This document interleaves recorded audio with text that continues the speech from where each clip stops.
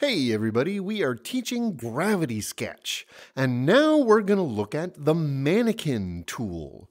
The Mannequin is your standard Adam or Eve figure, human figure that you can put in different poses and sizes. You can use it as a model to build your Gravity Sketch out of, or you can incorporate it as an object in the sketch itself.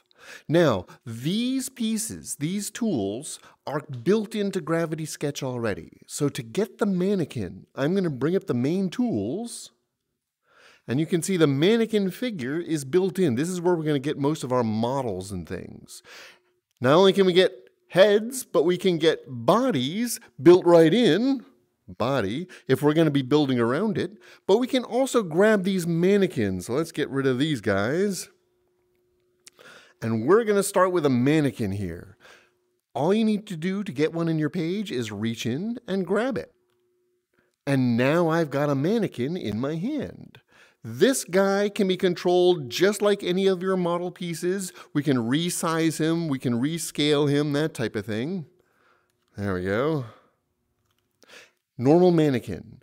Now this is not a subdivide object, so we can't warp and distort him. We can only change his pose. So when I grab the mannequin and edit, now we're in the posing mode. So you can see these green points are control points. I can grab that point and position him based on what pose and what direction I want him facing. You could either use your palm grab or your fingertip control grab. And as you can see, each control point moves it a limb. We've got an upper torso control point. We've got a hips control point. Each wrist, each ankle can be moved and posed depending on how you want to move him. Now, if you want more control, if you want to be able to move every single joint, on your main hand, we're still in editing mode. The thumb trigger going left and right. You know, going up and down changes the size of your grip. Left and right will change what part of the model are you gripping. In the blue mode, you can see I've got control points even for each joint in the finger. So I can go for a smaller control here, and now I can actually wrap the fingers into a fist. Or maybe I'll have the fingers go into a fist. Let's get the fingers here, get that finger down a little bit. But then we'll also grab the thumb. Let's angle the thumb up, bring the thumb up. Now we'll grab the wrist and rotate the wrist. There we go. Not the most effective thumbs up, but you can see what I'm talking about here. So the green controls affect the entire limb and can sometimes be tricky to get it exactly the way you want. Blue mode, every single joint. So the neck is one, the head is one, the shoulder is one, the elbow is one. So you can really custom pose even the fingers themselves, even the ankle and foot itself. The toes even are a separate piece of the model. Ankle, toes, toes. Once you've got it the way you want it, standard accept, now our model, maybe I'll have him driving a car or something like that, flying an airplane. That knee is still a little weird, so let's get that knee out where it's supposed to be. Get that ankle around, there we go. Accept. So now we've got our mannequin in the pose we want. We can duplicate him just like any other model. While you've got him held, the trigger finger creates another mannequin. So now I've got all four in the positions. I can build a car or a spaceship or whatever it is I'm trying to do with these pieces. That one doesn't count. Get rid of them with your thumb just like the other pieces as well.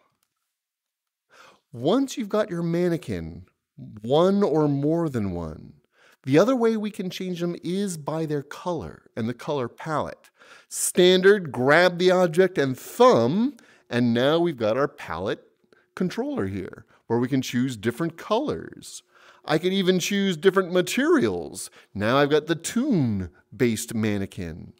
Now we'll make it the glossy, metallic mannequin. So you can color this object just like any others.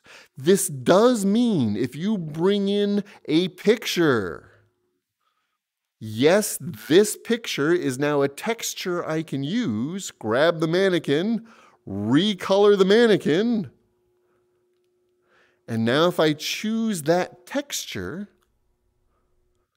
you recolor to the texture. Now I've got this picture on the mannequin. It's all one piece. You cannot do a separate picture for each different body part. But you can experiment, try the picture. You can see how it's being wrapped around. Each limb gets its own copy of the picture. So we can give it textures, that type of thing. It's always going to be one piece, not subdividable. So quite often we're going to leave it as a single color, no texture in a simple color, and possibly in an interesting material as well. Each mannequin could then be changed so I could have a red, a green, and a blue, that type of thing. I don't need you anymore. Thank you. So the mannequin, it itself isn't manipulatable other than pose, but we can use that as a base. We can use that to show scale. We can bring it into any gravity sketch we want to do. Now that it's in place, edit, changing limbs, or changing the individual points themselves. Mannequins in Gravity Sketch. Let us know what you think. Let us know if you have questions. This is a really straightforward episode because it's really a straightforward subject. Let us know if things don't work for you. Let us know if you want lessons on particular tools. We do this all the time here at Shameless Mayhem, youtube.com/shamelessmayhem. Thanks for joining us. Enjoy Gravity Sketch.